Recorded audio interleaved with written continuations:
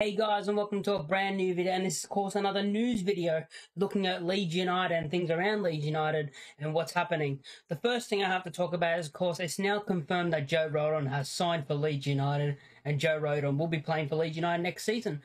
Now, I'm upset that Archie went, but if you take the Archie whole thing out of it and you just talk about the signing of Joe Rodon, great signing.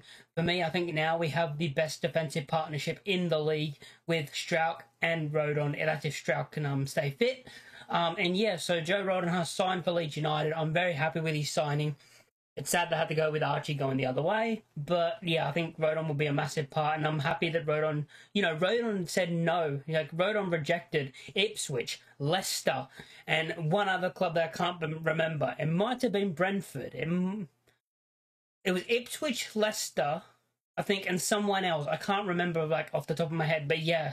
So Joe Rodon rejected Premier League football to play for Leeds United. That proves that he wants to be here. That proves that he wants to play for this club. I mean, he had a great time and enjoyed it on loan last season, and he wants to be here and be part of the team that pushes us to promotion. And I'm very happy with that. So let's get on to the next thing. Next thing we have to talk about is our captain, Liam Cooper. It's expected that Liam Cooper is going to leave Leeds United, and the club has failed to reach an agreement over a new contract for Liam Cooper.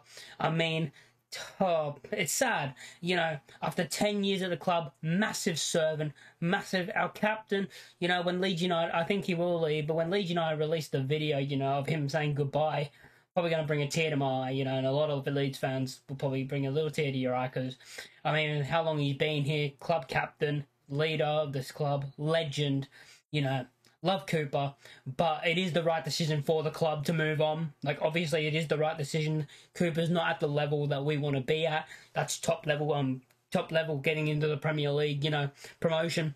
I think Cooper can find a club in the Championship easily. I think he's a mid-table Championship defender. People might laugh at me when I say that, and people say, oh, Cooper shit, League One quality. He's a mid-table Championship defender. He can do a job for a mid-table Championship team. Middlesbrough, even a Middlesbrough, I think he could do a decent job at Middlesbrough, or someone down there. Actually, maybe Middlesbrough might not be the option, because I think they're going to be pushing for playoffs. But a team mid-table that's not going to do much, but they're no fear of relegation, just a team in the middle of the table, basically, I think he could sign for, or lower. Yeah, so it's going to be sad to see Liam Cooper go, and I think he will leave. But yeah, that's about it on Liam Cooper. Now, next news is about Glenn Kamara, and Leeds United aim to keep Glenn Kamara despite Rennes' interest. So Rennes tried to come in for Kamara and wanted to speak about signing Kamara. We basically said, what we have said is he's not for sale. We don't want to sell him. We want to keep him, and Glenn Kamara is going to stay at Leeds United. They're determined to keep him.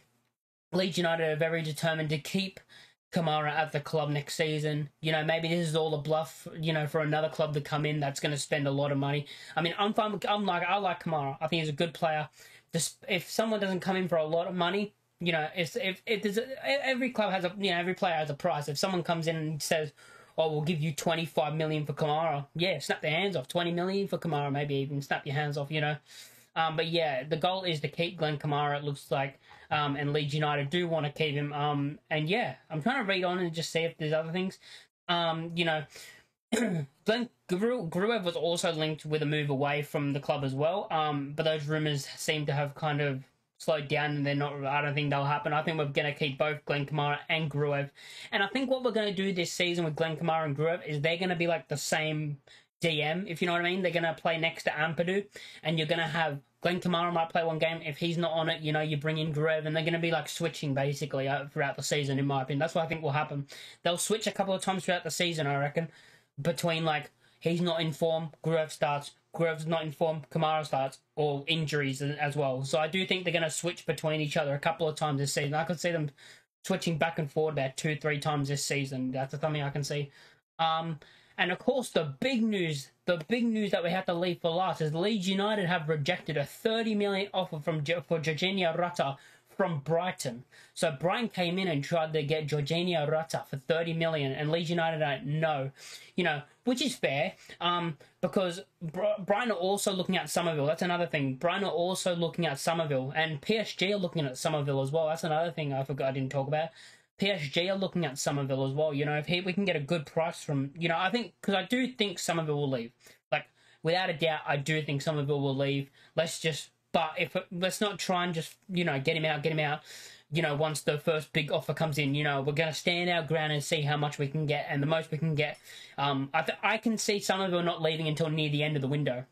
That's something I can also see. I could see us not letting Somerville go and just waiting the days out towards the end of the transfer window, just waiting the days out, and when it gets close enough to the end, we just take the biggest offer and go, okay, you go. But I can say I think Somerville will leave, but I could see that happening. But I could see Somerville leaving, you know, tomorrow. That's another thing I could see. You know, a massive offer comes in, bang, Somerville's gone tomorrow. But Somerville, in my opinion, 100% will leave before the start of the season. I just don't see him being a Leeds United player next season. Back on to Jorginho Rutter. I only talked about that because Brighton also came in for Somerville. That's the only reason I talked about Jorginho Rutter. We have rejected 30 million from Brighton, which is fair. I mean, we paid 35 million for him, did we? I think, yeah, we did, right? Yeah. We spent 35 million on Rutter, so why would we sell him for 30? And I'm happy that the club's like this and the club's going to stick with it. For me, in my opinion, if we do sell Rutter, which I don't think we will, I think he's one of the main players we're like, no, we're keeping no matter what. Unless an offer of like maybe a 45 to 50 million plus comes in, then you could see him going. I don't think if someone comes in for 40 mil, we should not take that, in my opinion. I think if it's 45 or above, you can question it up to 50, but it's above 50, yes, take it. I think we will. But yeah, I'm happy that he's staying, and I'm very happy at the moment that the club's standing, you know, 30 million. A lot of clubs, you know, including our previous owners, would go, oh, 30 million, yeah, let's take it quick. You know, but I'm happy that what we're doing, and I do think Rutter is probably the biggest key player to keep, that I think we will keep. Yeah, that's basically all the news for today. If you guys liked the video, make sure to like, you comment, and subscribe if you're new, and let me know down in the comment section down below anything you guys think about with these transfers. Let me know anything about other things I didn't talk about even. You know, there's a couple of things, maybe like the striker situation of, it looks like we might be selling one of them, whether that's Pirro or Bamford. We also have Charlie Creswell. Will he leave by the end of the season? Because I could, before the start of the season, sorry, I could see him leaving before the end of the transfer window, before the start of the season. I think that could most likely happen. But yeah, so let me know, and I'll catch you boys next time. Peace.